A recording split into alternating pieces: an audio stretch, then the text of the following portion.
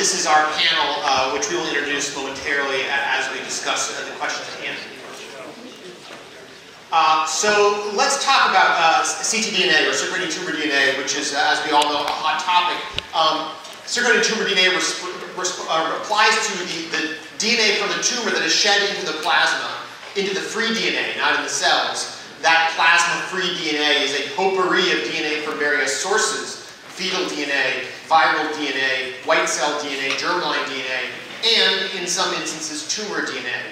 And increasingly we have found that this minimally invasive and convenient biospecimen can assist in patient care. In thinking about the clinical applications of this quote-unquote liquid biopsy technology, I like to categorize them in three broad groups. The first is molecular characterization. At the time of diagnosis or at resistance, figuring out what a cancer is thinking, figuring out its genotype. That is the state of the art today. The FDA has approved one EGFR assay for liquid biopsy, lung cancer genotyping. There is now CMS approval to reimburse use of additional other assays in cancer care. I today routinely, when I see my lung cancer patients, send off a liquid biopsy to find their genotype and help guide care. Number one, for today's purposes, is old news, okay? Though one can argue there's still some validation needed to be done to make these as rigorous as possible, we're going to move past that to number two. Number two is cancer detection. This is, quote-unquote, the holy grail. Can we search for cancer before diagnosis? Can we find leftover cancer in a patient apparently cured, minimal residual disease? Cancer detection assays are also broadly in development from many different groups. They have a slightly different approach, finding a cancer signal from noise. That is not the topic of today. Today we are looking really for topic number three, which is monitoring the tumor DNA in the blood and evaluating over time how a drug is or is not working in a given patient, and the opportunity of cancer monitoring in supporting drug development. And so with that motivation, we assembled this working group to, one, assess the state of ctDNA as a monitoring tool today, to suggest some best practices that we all could use for integrating ctDNA evaluation in our ongoing trials, and to propose some opportunities for operationalizing how we can turn ctDNA monitoring from a thing that we're all doing into a collaborative way of learning of how to do this best for drug development going forward. And that involves prospective data collection. A pilot, should we all work together to pilot data collection, or retrospective data collection? Can we put the data that's out there in a place to learn from? We'll talk about those more. I'm going to first highlight two published literature, two published papers. On the left is a trial I was involved in with an Astellas EGFR inhibitor, and in this phase 1 dose escalation study, after the trial was completed, suggested, hey, let's look at what happened to the plasma DNA in these patients during dose escalation. This is the levels of EGFR T790M. This is a drug intended to hit EGFR T790M. And what you see is, as the drug escalates, it's a waterfall plot of their EGFR T790M levels, they go down dramatically. What a handy way of getting a feel for whether a drug is active or not active at a given dose. Is this meaningful? I mean, it certainly looks profound. There's one that goes up, that's a patient with a germline EGFR T790M. All the others go down. Seems like an active drug. I will note that that drug in randomized phase 3 trial compared to erlotinib was negative. It was worse than standard of care. So I don't know how good this plasma waterfall plot is. Look, it's an active drug, and we can learn that from this biomarker. And that's one way that I'm now using this kind of assay in drug development in trials I'm currently involved in.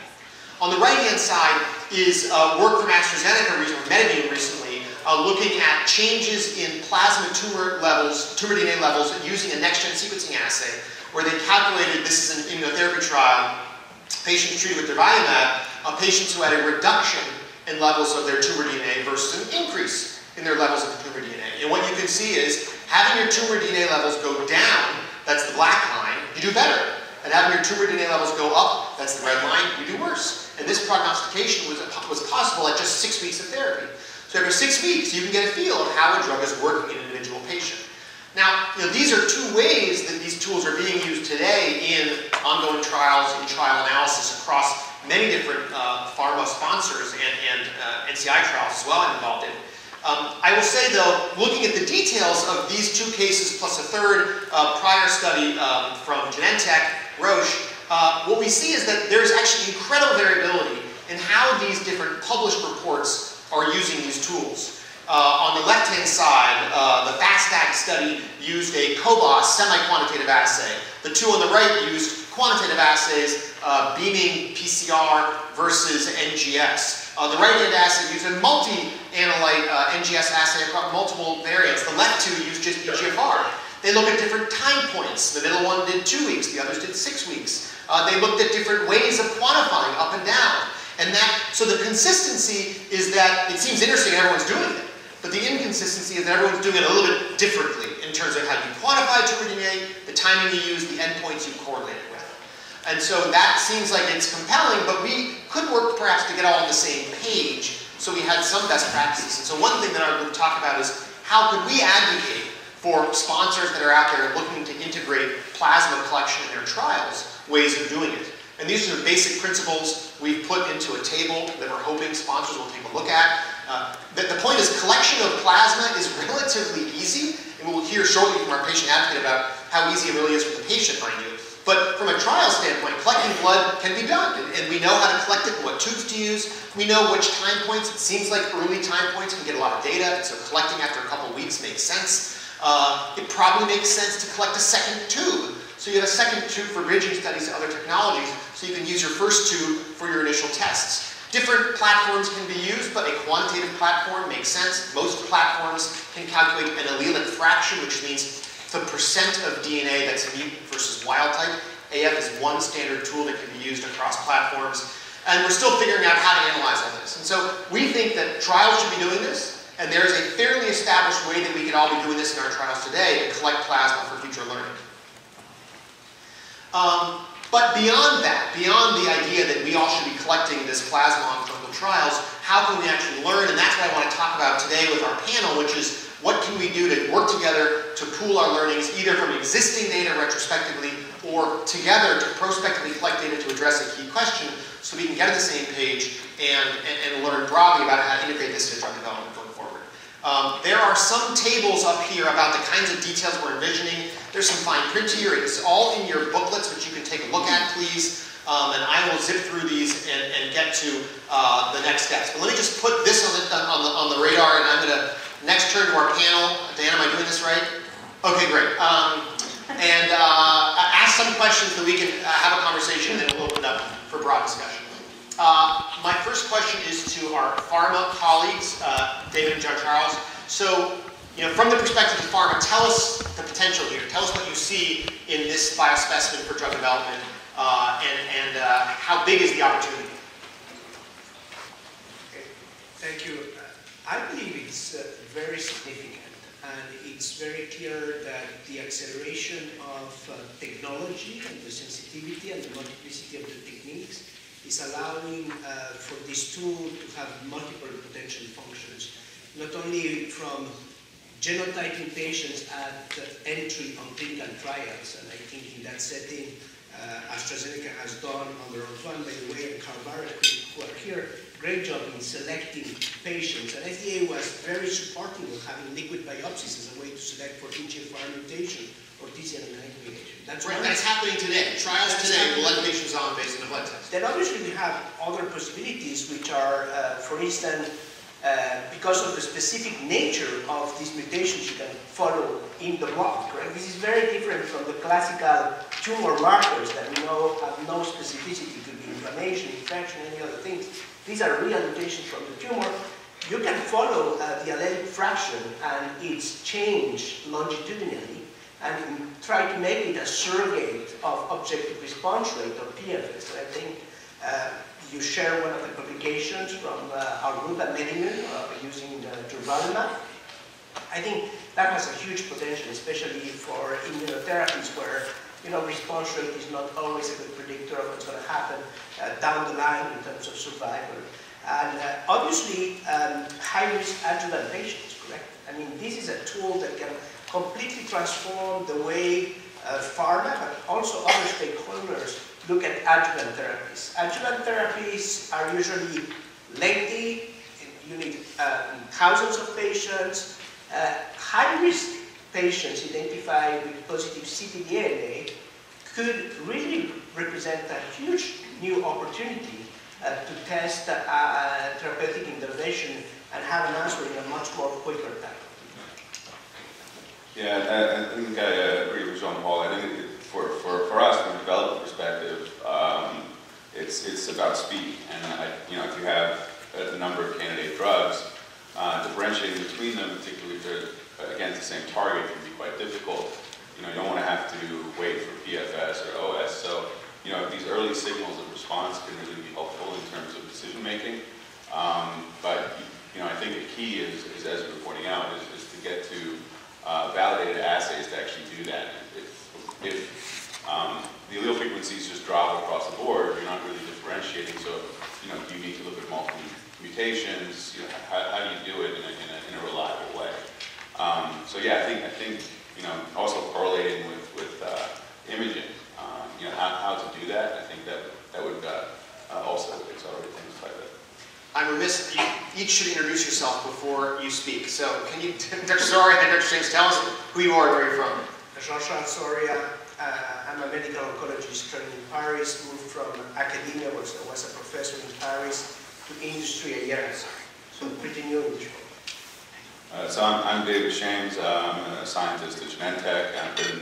I've been there 10 years working on lung cancer biomarkers, both in signaling and also cancer immunotherapy franchise. Okay, so my next question is from the diagnostics perspective. Daria, introduce yourself, and here's the question I want you to think about.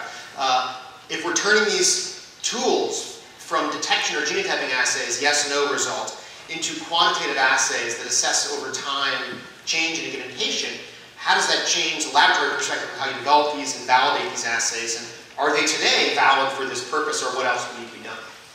Thank you. Daria Trudeau, I lead technology development at Guardant. And we've enjoyed kind of the phases that Jeff walked through, starting with generic genotyping applications, where the only thing that's matters is does the patient has the marker, yes or no. We're talking about line 2 and 3 here, where quantitative perspectives on the assays are becoming much more important, and understanding the precision and margin of error in making the right conclusions from this data is imperative. It's not something a physician can look at the report and know what's going on until they've been in the field and doing it professionally for some time, right? So we need to develop these tools where the inference is taken out of the interpretation and put into the primary development where these endpoints are defined and validated in a perfected manner within a trial. What we are finding extremely helpful is ability to learn on a multi-year horizon from 100,000 patient samples what it makes to accurately estimate allele fraction, or what it makes to accurately capture the fragments that have mutants in them, and get to these numbers not from sort of somebody randomly drawing things on paper, but really working from huge data sets and big data kind of as a term that everybody is using to describe a lot of things that are going on in the industry, and it's been not afforded to genomics community for a long time in terms of patients. Right? We have very rich data sets that go horizontally, but not very rich that go across different patients. So that's what's enabling this at a quantitative level in the next few years. I think we'll get there to be able to make those assessments quantitatively. We have with us 2 representatives from the FDA. The question I want to ask to each of you is, what do you see as the hurdles if sponsors now want to make these kinds of biomarkers part of regulatory submissions? What's the short game and what's the long game? And what needs to happen for us to turn these into reality and be part of a package that comes to you guys, and for you not to laugh at them but to say, wow, that's great data helping this label or this package? I apologize. I have almost quite. So they told me they could help me out with the microphone. So turn it up. My name is Julia Bieber. I'm a medical oncologist. I'm director of Division of Oncology Products 1 at FDA. And I'm really excited and passionate about ctDNA, which is why I'm here despite my voice. I think there are definitely some hurdles. I do not think that we are there yet, where from a monitoring standpoint, we'd be able to use the change in ctDNA as the primary efficacy measure. But I do think that FDA is really looking forward to and interested in collaborating with stakeholders to help gather the evidence necessary to demonstrate that type of approach. And what that would take is, I think, within each context of use, meaning respective type of drug and disease setting, being able to demonstrate that the change in ctDNA really does predict outcome. And it goes along with a lot of the parameters that we outlined in the white paper as being supportive of that. And similar to what Jeff mentioned, we need to know at what time point you would be collecting ctDNA. What is the amount of change that is a response? And what are some of the analytical variables that would be required? I am Rina Phillip from Center for Devices, Office of In Vitro Diagnostics.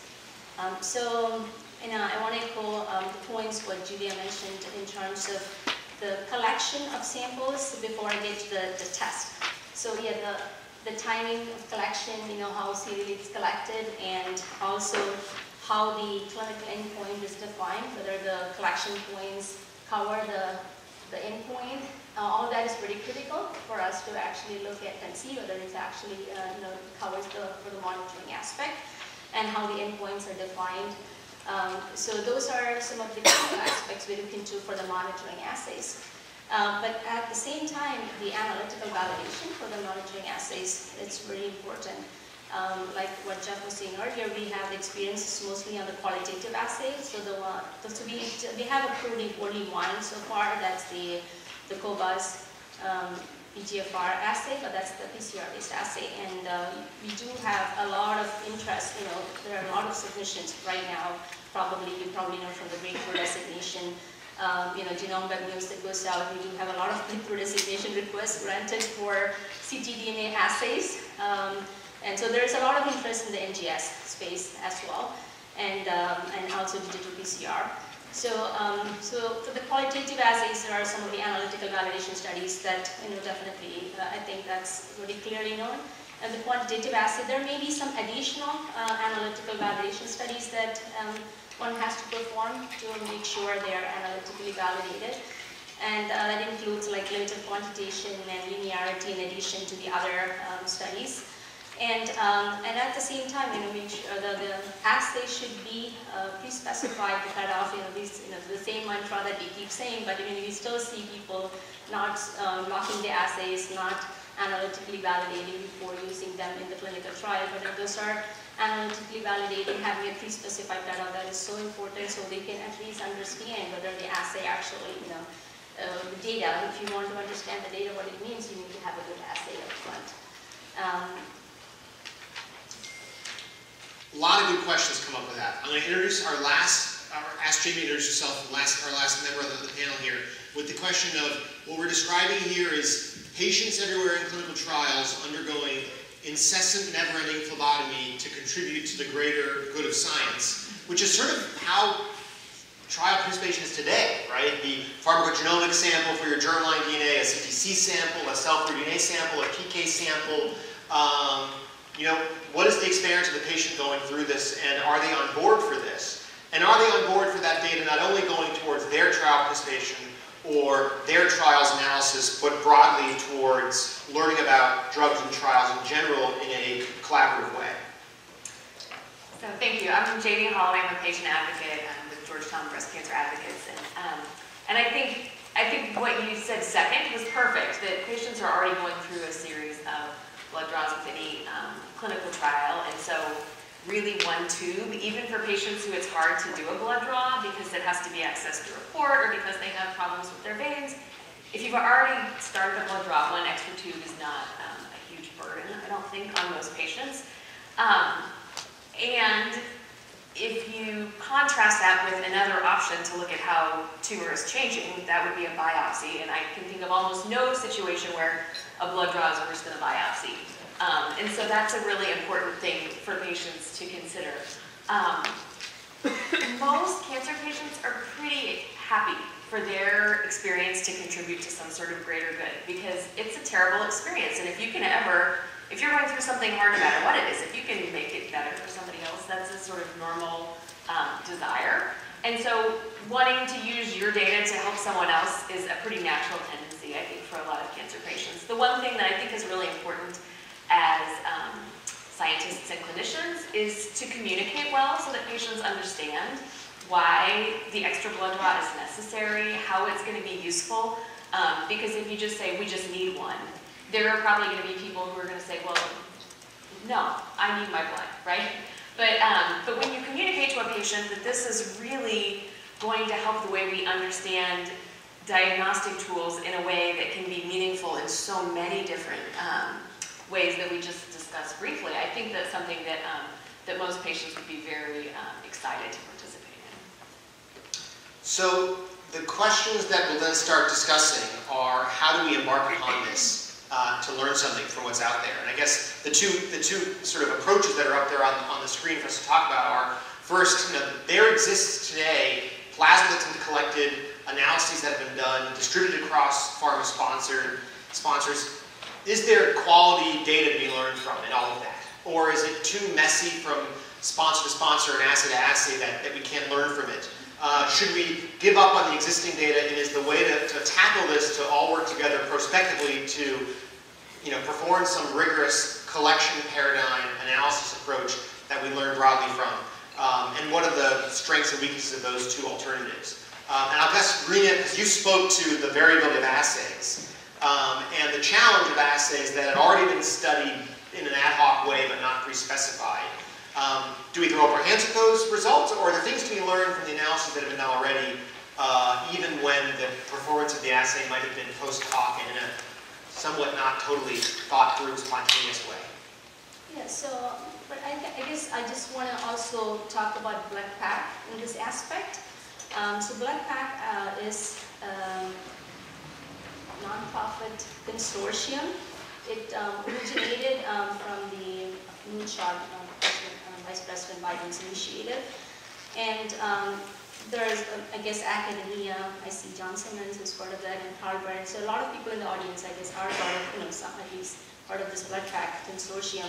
So academia, industry, both diagnostic, pharma, FDA. So a lot of people are part of it. The goal is to identify, the first phase one was to identify the common data elements for the pre-analytical variables. So there is a list of common data elements that I think the consortium worked out, which could be helpful in this if we are going for a perspective. What are the details, the different elements to be collected in a clinical trial. And that was the first phase. And the second one is working on the analytical part of the, and Jen, a lot of people have put together protocols that I think have been discussed, right now it's being under discussion. But it's a general protocol on it's specifically, it doesn't specifically say about qualitative, quantitative, but I guess it's addressing everything. And what are the different studies that ctDNA, anyone who's planning to use ctDNA should be undergoing, as the basis for analytical validation. So I think that's is a very good platform where people can learn what are the, in the pre-analytical and the analytical aspects, what needs to be done going forward, we go with prospective data collection. I think one of the things what we learned in that, I think a lot of people have already done blood collection tube experiment, which blood collection tube is better. So that's, and I guess there is a paper that may be coming out of that which says, multiple pharma companies have done that experiment to see which blood collection tube is better. So we could learn from that data just going forward and use that information in the future clinical trials. So are things we know now? I guess it was a conclusive, do we know the best practices? You guys are involved in BloodPAC, right? Are there still variables out there? Sometimes I worry about the extra variables. It's like, what if it's daytime or nighttime? How does the assay change, right? Some of these things don't really matter that much. If the patient's actively infected or not, that's an interesting question, I guess. Is it settled enough that we could do this without knowing all these details ironed out, or are there key missing elements in pre-analytical and analytical handling that are still unanswered? So I think to some degree, the extent depends on the degree of the lens you're using to look at the problem, right? So if you're looking at it from a point of view of, performance of the test across large patient cohorts with reasonable analytical and clinical validation data available for the test that kind of incorporates these variables as unobserved variables that we kind of briefly talked about You don't know what they are, but you know average effect of them across the population on which you've tested, so you kind of cap the potential impact by the performance data you've generated across a reasonable population of patients. And so we don't have these answers at the levels of individual variables here, but we clearly have these answers at the level of average across the relevant patient population, right? Whether that's sufficient enough for the use of the test, or you're going to take the lens and study a particular question, you know, the answer is different. But from a clinical impact on the patient, we know performance characteristics that are relevant that incorporate these factors. BloodPAC has spent quite a bit of effort, and I really like how systematically they went through the list of, I don't remember, 53 plus variables that were on that list to condense it to something that's much more meaningful that would be used to characterize some of the specimen collections, procedures, etc.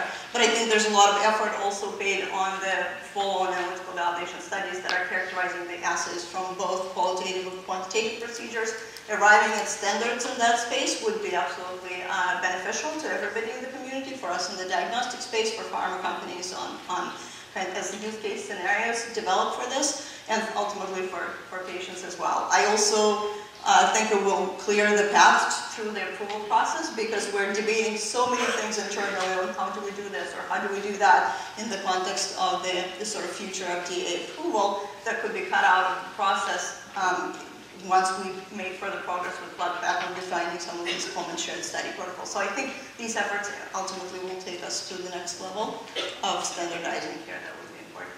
So let's talk about the next level then to some extent, right? So we'll assume that someone's going to figure out the best way to handle blood, and someone's going to figure out the best way to analyze blood, and they're going to tell us some numbers, and then we're going to have to be stuck with the main question that I forgot to ask, which is, what is a response? What is a meaningful change? So anyone who wants to take that one on, I want you to try to reply your instinct of how much change is meaningful in a patient who's shedding tumor DNA to say this patient, oh look, I think you've had a response in your plasma versus not. Julia, looks like you have some ideas on that. I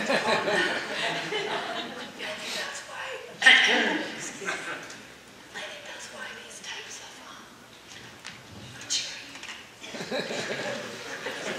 All right. Can you hear me back? Now we can hear you. I think that's why these types of data analysis projects and prospectively looking at perhaps picking a couple cutoffs and looking at them prospectively. We'll need to inform that, because I don't think we have any data now to say this is exactly what the change in response should be. I just don't think we have information. I know. It'd be great if we did. Anyone have an instinct? I guess before we talk about that, one need to think about what is the biomarker. What are we trying to look at in terms of, are you going to look at EGFR? Are you going to look at the targets, or is it like a mutation burden? And what do you mean by mutation burden? So that's something I guess whoever is working on this should be thinking about. What is the biomarker? And so define the biomarker first. And then think about how are you going to measure it, right? Are you going to look at any change in response, or is it like 50% change in response? So is it like a semi-quantitative, or is it like a continuous? And have you validated the assay that way, whether it's a semi-quantitative versus quantitative? Yeah, so we have not figured it out, but for in the hematological area, MRD has been studied. It's still not, if I'm not mistaken, it's still a surrogate endpoint yet. But there was one approval that was used MRD as an endpoint, or at least as a complementary to what the available data, right? Yeah. So we could get there, but I guess it was along. There were a lot of workshops that we discussed using MRD as a surrogate endpoint in that area. So ctDNA is heading in that direction. And these are some of the workshops that we are trying to figure out. How do you assess by continuously assess that accurately and reliably that biomarker to make sure that it's a quantitative response, or is it a semi-quantitative response? Mm-hmm. So I think one of the issues that we have to address with this is it's a little different than the case of predictive diagnostics, right? Where in theory, there's a gold standard, and you can debate whether the future is a gold standard or not, but there was something to compare to for the EGFR assay, for example. So you think you know what truth is, and then you look at response rates with the tissue assay versus a blood assay, and are they the same or they're different, right? So with this, the monitoring case, there is no real standard other than potentially overall survival that you would have to benchmark to. So I think it's a little complicated, unless it's really obvious, which it may be. I think some of the data that you showed that has been published, particularly in the adjuvant setting, suggests that probably isn't that sensitive, right? There's ctDNA there, the patient's going to relapse, or there's tumor growing. If there isn't, then that patient's going to do better. So obviously that's not good enough for FDA, but maybe it's not as complicated as we thought with respect to how sensitive we have to go. It may be relatively binary.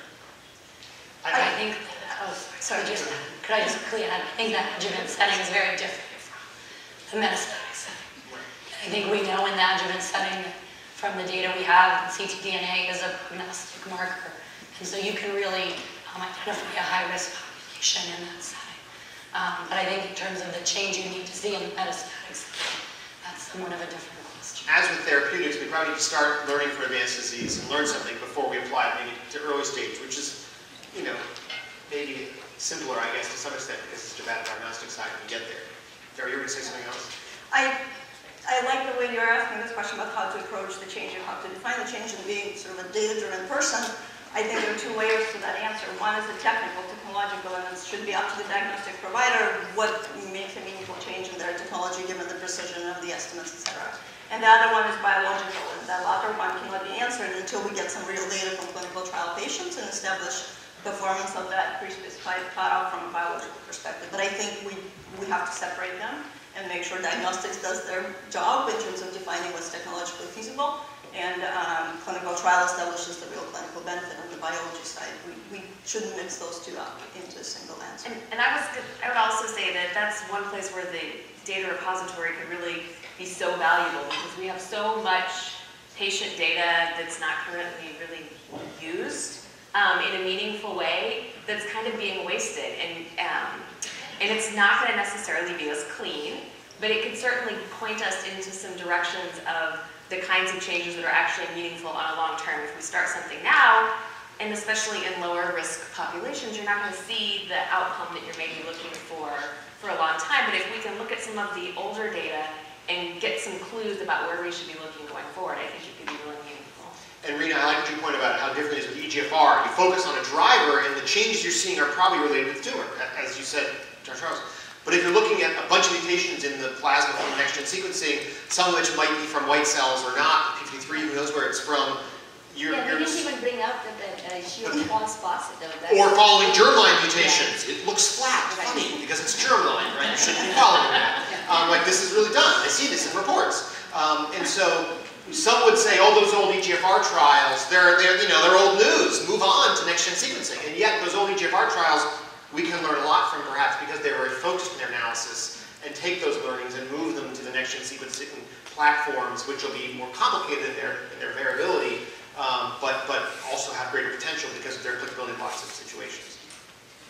I think about this feels reminiscent of RESIST, right? Anyone remember where RESIST comes from, right? And RESIST and WHO and imaging response criteria, right? So it was a data warehouse that I don't even know how it came up with. A bunch of radiologists put their scans in there, and they weren't like necessarily the highest quality trials. They were like a bunch of random trials sitting around that were put in this place, and they asked questions about what changes or what changes, which goes back to where all that comes from, which is like the 70s and like old, where the origins of these response criteria are pretty sketchy, perhaps one might realize in retrospect. But again, we have to almost do the same thing, which is how much change is meaningful from a variability standpoint, how much change is meaningful from a clinical standpoint, and put a place much like a RESIST data warehouse where we could put plasma response data.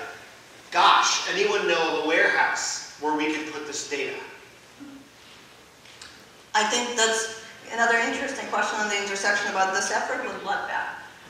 So BloodPack is building not only the analytical validation side of representing sort of ctDNA space in genomic and clinical data, but also building significant data repositories similar to TCGA and NIH initiatives that are now funded in a different way and provided through some of the common tools between that project and better TCGA efforts. And so to what extent there's a pretty good collaborative platform that could be available through that space, we need to work together to define that. Or the other place is precision FDA. So that's Yes. Tell us about that. actually the more experts are in the room, like John and Joanna, they are all from Precision FDA. So it's a cloud-based platform that where you can. It was originally done for NGS, but I understand this one will have PCR and ddPCR and all that. But I believe, I talked to them, and I think there's a way you can put that data in there. And it was developed to work on the, how people can use different bioinformatics pipelines and come up with the reference standards and also work on regulatory science. That was the whole purpose of that Precision FDA. It was originally started, but there are other, I believe now they're working on some proteogenomics data, I think will be, so this will be similar, to ctDNA data, and, but I guess we'll have to form a consortium to mine that data. I don't think people at FDA have time to mine the data in Precision FDA, but that could be a platform. Dr. Soria, from your academic hat, I'm sure you can see the value of such a consortium. Tell us from your pharma hat, is this data precious or too precious to put in such a place? What are the limitations or opportunities from a pharma standpoint in terms of contributing data like this? I like your analogy with the EORTC resist, correct? It was, at that time point, not so valuable when people were putting the data, but turned out to be hugely valuable down the line, correct? Because you have this common denominator to call out whether you have efficacy or no efficacy. So I think we are really on the key question here. I think there is it's a real willingness from different farm stakeholders, and my colleague here from Genentech is in the panel for that reason too, is we want to get ctDNA evaluated by FDA at a speed that is quicker than the way we did MR deleting here. I do not think patients are going to be happy, and we owe it to the patients to do this better and quicker, because the science and the technology have evolved. So the quick question is, where do we host this data, in which warehouse, and what are the rules of engagement? And who has the expertise and the time to fund the analysis, correct?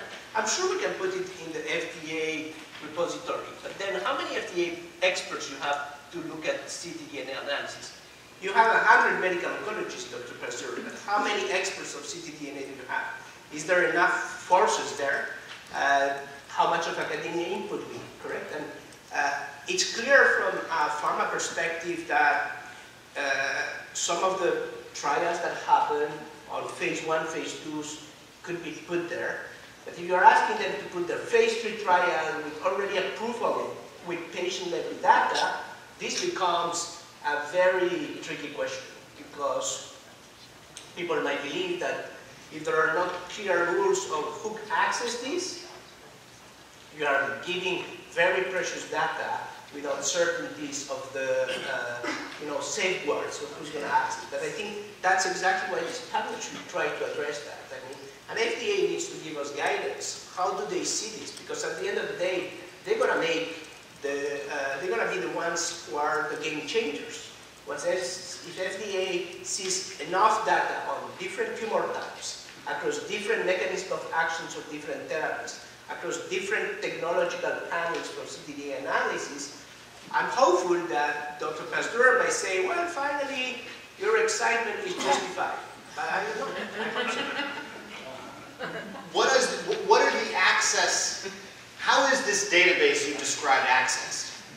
So the FDA has a bandwidth to tap into it. How is it structured for the existing projects such that academia or even pharma can tap into it in order to query it? And under what are the existing rules? And I'm happy to ask John if he's the right person to answer. That question. Anyone got a microphone for John in the back?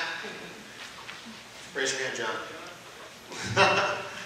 The question is, what are the rules for access of this precision oncology database? Just to elucidate education a bit.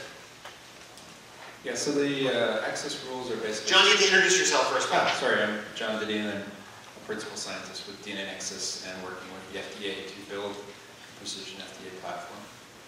And the rules of engagement with Precision FDA are, the default is to be open.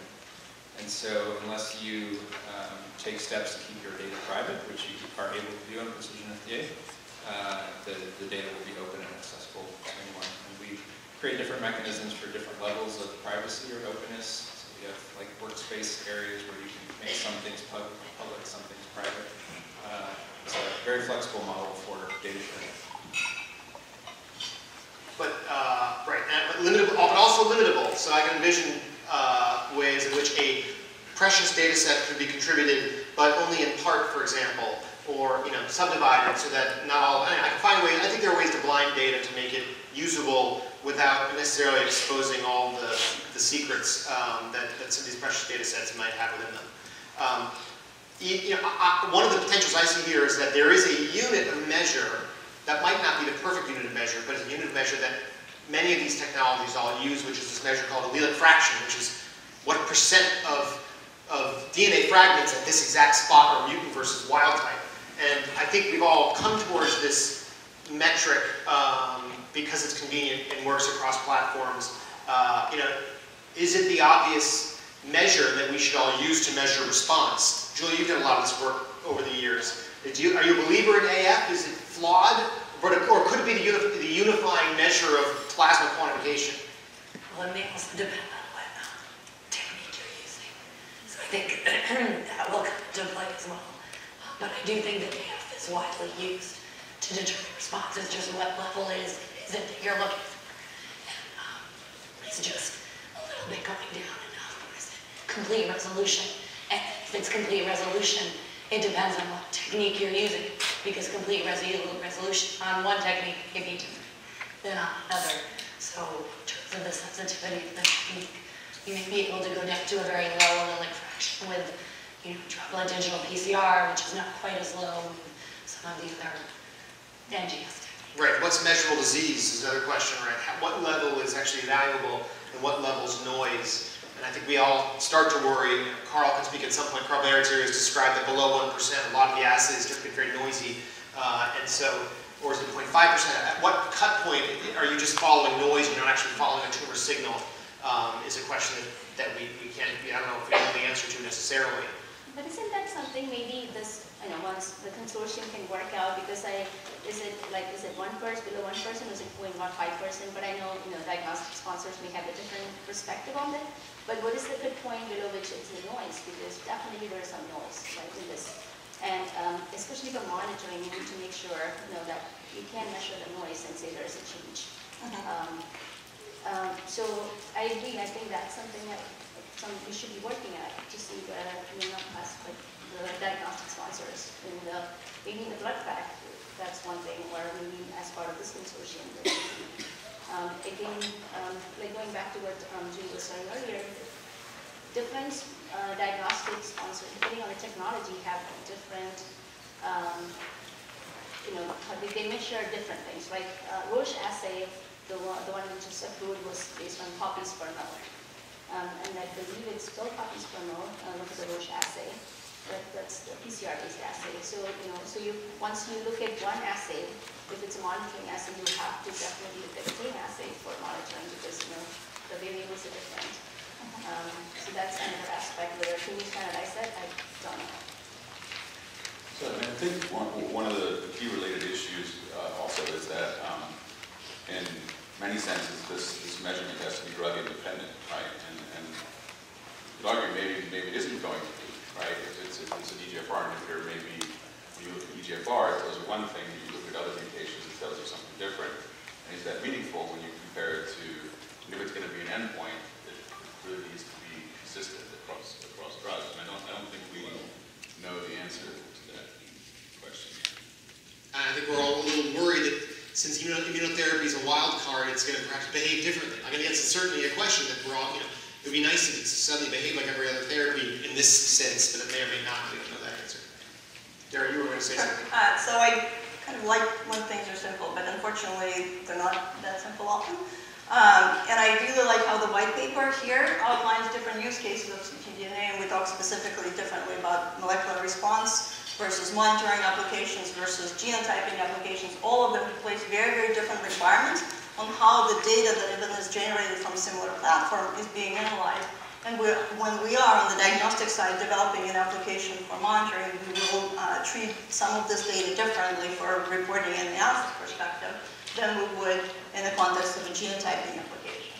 And so I just want to make sure that we develop these tools and technologies that are specific for the clinical context in which they're being used. It would be probably not advisable to just think we have a hammer that measures ctDNA and assume we can use this hammer across these different applications. So I just would encourage everybody to be very based in the clinical context in which the diagnostic is being used.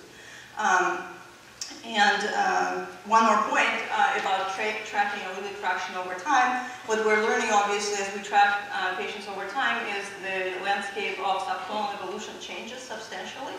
And so while you can track, driver variant like a GFR that will be shared across all clones, it's not every patient that has that ability to track it through a driver identifiable math levels. And so we need to start parsing out some of the subclonal pictures here to figure out that some of the resistance clones are appearing that were not there before, and what does that mean for a clinical decision-making process. So it will get a little bit more nuanced as it starts getting into the clinical realm.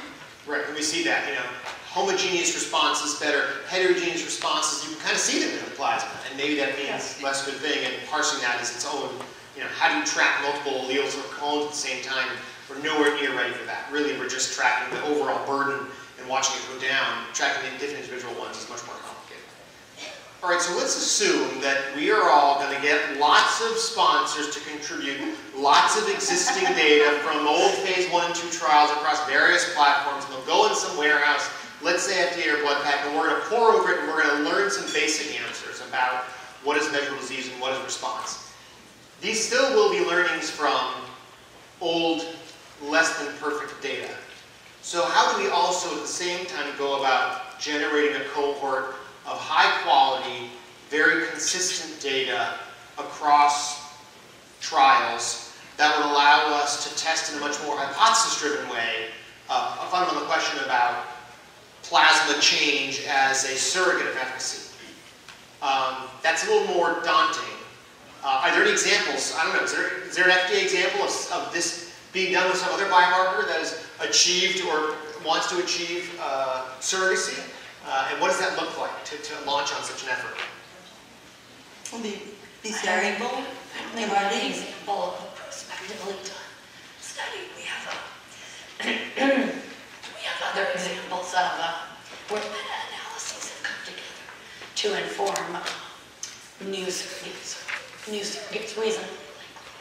And those meta-analyses of trials have all been very consistent in their analysis of said surrogate or said biomarker endpoint? Sometimes. Not always. I mean, the example I'm thinking of is PCR, and there were slightly different ways. Again, this is a different, PCR is very different from ctDNA, but it was used as a surrogate reasonably likely to predict clinical benefit based on meta-analysis, which pooled a lot of studies that had different, slightly different pathologic complete response. However, the definition was formalized by FDA and then applied. So I think we would need some sort of standard. And it was formalized by the FDA by looking at all the data together across the noisiness of the different variables. So a little bit of variability is tolerated in making this decision. A lot of variability might be more challenging. Ideally not, but yeah. So if a bunch of trials launched and collected plasma with the vision of someday being an opportunity for a unified analysis of plasma response as a surrogate, even a little bit of variability across those trials might be tolerated towards achieving an analysis. What I'm trying to get at is, yeah, I think if multiple parties decided to launch together an effort to collect plasma in a rigorous way, in a fairly consistent way, that could lead to answers down the line. When planning a trial, just if I could jump in, because I have my voice back. If you were going to prospectively do this, I think it should be done in a consistent manner. The meta-analysis I was referring to was looking backwards. So there was a slight amount of wiggle.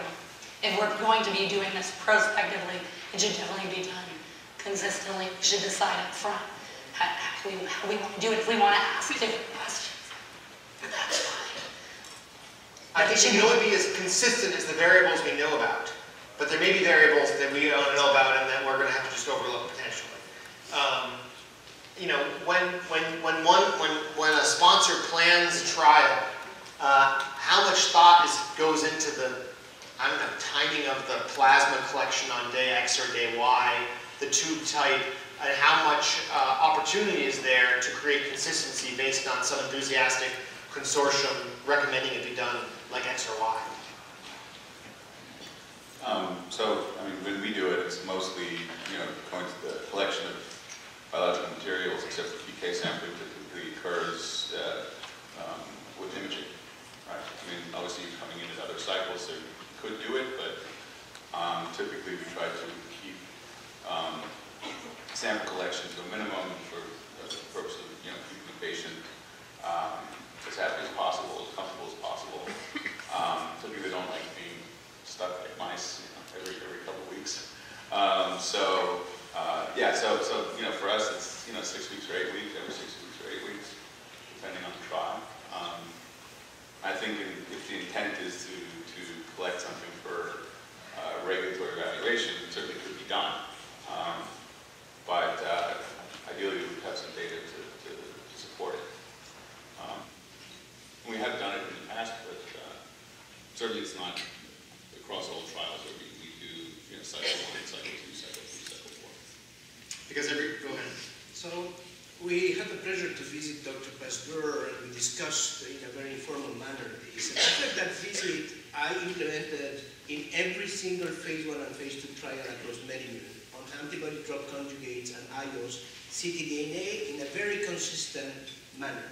Same platform, same days, same volumes. Because his answer was very clear.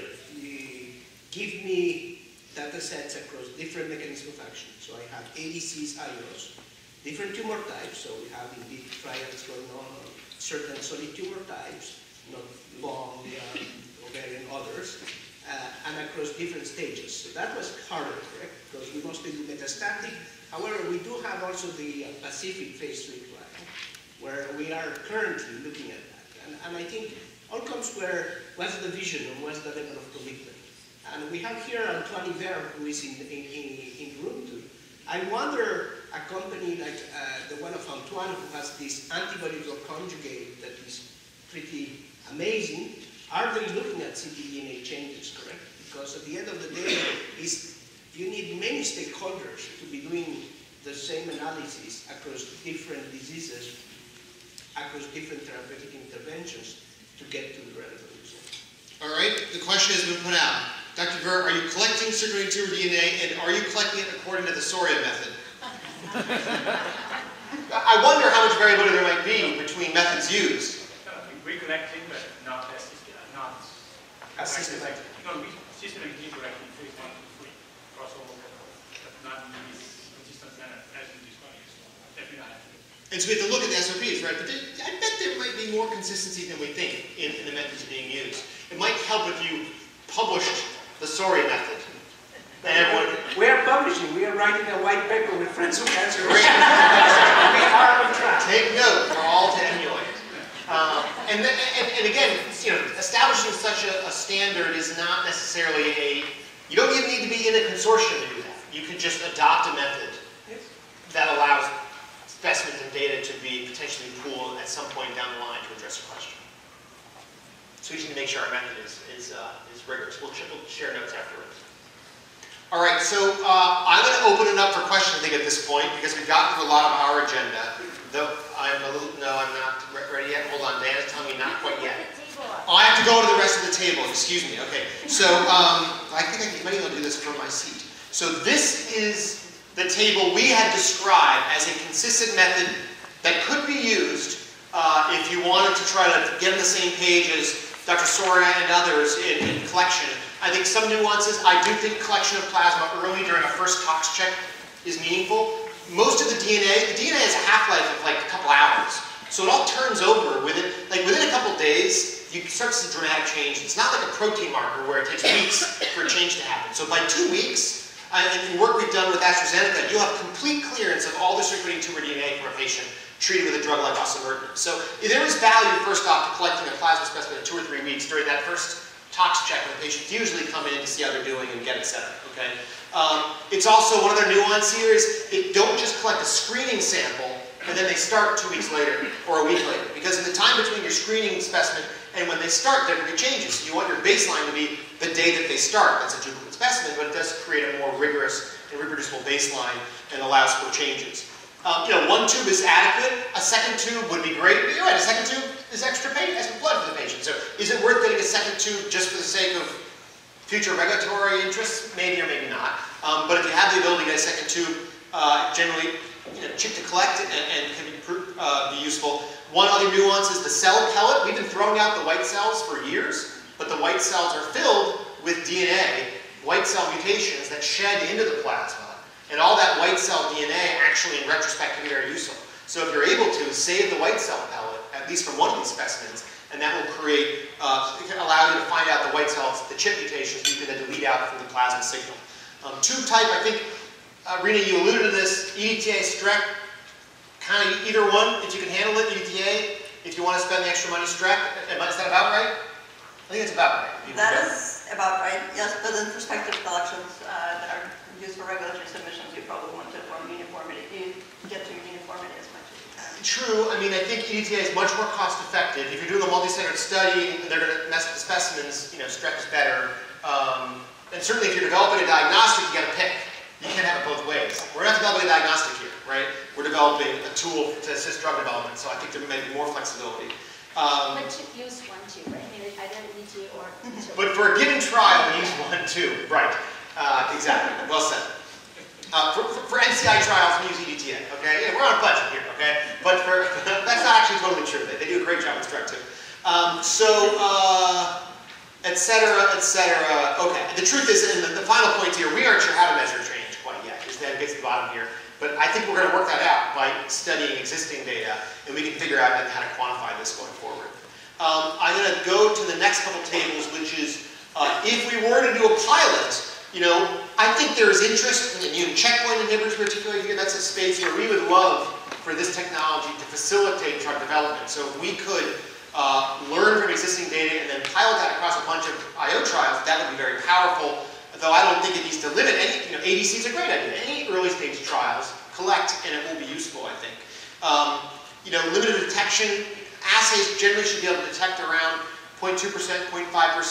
We're not going to make them all be as sensitive as beaming necessarily, but they should be sensitive enough to be able to play in the big leagues with other leading assays. And then other points here, I think, emulate the prior, which is we should all get on the same page. It's worth noting that for mutations versus insertions versus deletions versus amplifications versus fusions, there's actually enormous variability in how you quantify these things. And it's much easier to quantify mutations. It's much more difficult to quantify complex variants. And so we will have to address that. You should be able to capture all these ideally, but they each may behave in their own way. And then a final table about the data repository. I mean, a lot of these are just questions. Where are we going to put all this? But I think we're starting to work that out. Certainly figuring out the wording of a contract, the fine print of agreeing to this is something that needs to be sorted out in a pre-competitive way where all can learn from it. There are many questions out there, but I think they're addressable questions given this data is sitting there and patients would want it to be used, it would seem. Here are some proposed next steps to develop a consortium across academics, diagnostics, government, pharmaceutical, patient advocates, and towards creating a data set to collect this plasma or plasma details. It doesn't have to collect the plasma, right? Just collect the data from the plasma analysis. It's fairly cheap to collect data. And then towards create some consistency on how we collect plasma going forward to maximize the opportunities. And with that, Dan, now can I turn to questions? I'm going to open it up for questions from the audience.